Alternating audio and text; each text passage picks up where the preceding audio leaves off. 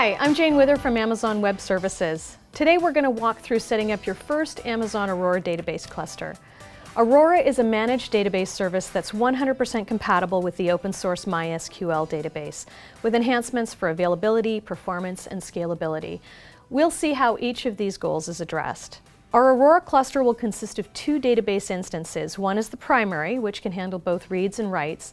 The other is a read-only replica. Let's get started. We'll log into the AWS console at console.aws.amazon.com and go to RDS under Database. As you can see, RDS stands for Relational Database Service. We'll check our instances and clusters, and we see that there are none. Go back to Instances and launch a database instance. You have a choice of which database engine you want to launch. We'll select Aurora. Aurora offers you a number of choices, and you can see the characteristics of each instance type. The performance characteristics of Aurora are much different from vanilla MySQL, so if you've been running MySQL somewhere else, like RDS MySQL, I suggest you first run a proof of concept with your workload to determine the right instance type for you.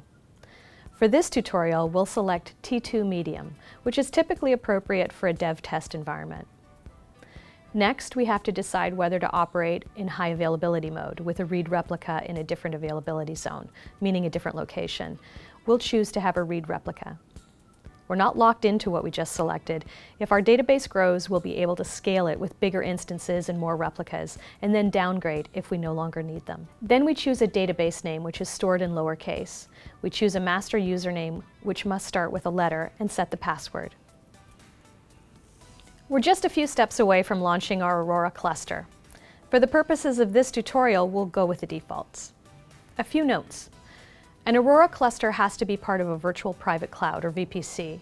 The VPC helps you control access to your database cluster, but you can configure permissions so that EC2 instances and devices outside that VPC can reach the Aurora cluster. You can add an identifier for a database cluster. You can also create a database within the instance. Let's go with the name tutorial_db. If you choose to enable encryption, you have to provide a key.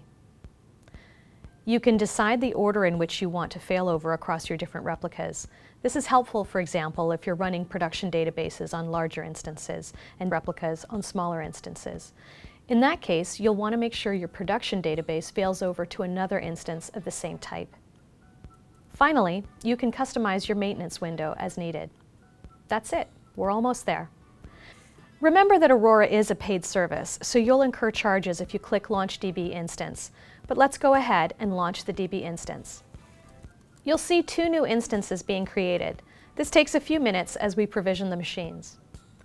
Under the replication role column, you'll see that one of these instances is the writer and the other is the reader.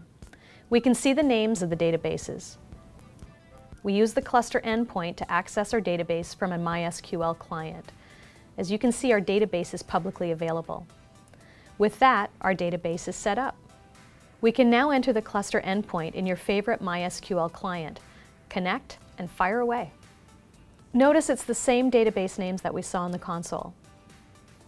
We've seen how Amazon Aurora makes it easy to set up a completely managed database cluster in the cloud with high performance and full MySQL compatibility. In other videos in this series, we'll learn administration topics like backups, replications, and migrations.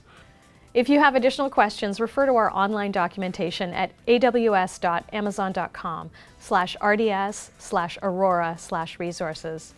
Thanks for watching.